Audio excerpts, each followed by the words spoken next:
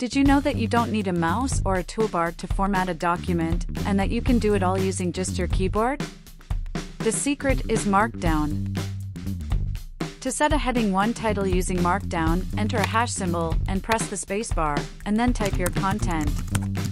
For a heading 2 title, just enter 2 hash symbols, and so on. To create an ordered list, enter a number and a period, and then press the spacebar. To create an unordered list, enter a hyphen or an asterisk, and then press the spacebar. Entering 3 hyphens or asterisks will create a divider.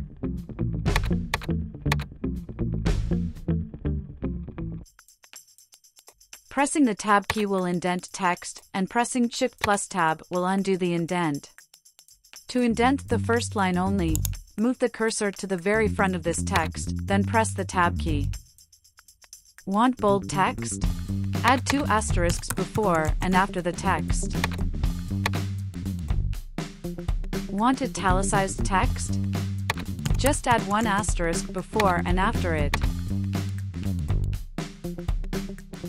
For more tips on using Markdown, click the question mark icon in the bottom right corner of the document.